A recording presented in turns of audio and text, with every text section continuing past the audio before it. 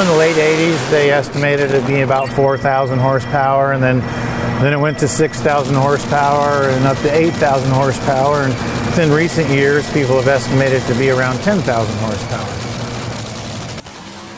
Current dynamometers go up to about 4,000 horsepower, so it's not really realistic to run one of our engines on that. So in collaboration with a company called AVL, we decided that we were going to build a sensor that would go on our engine between the clutch and the rear end, and it would actually measure the torque of our engine on the race car going down the racetrack. From that torque reading, we can use a math calculation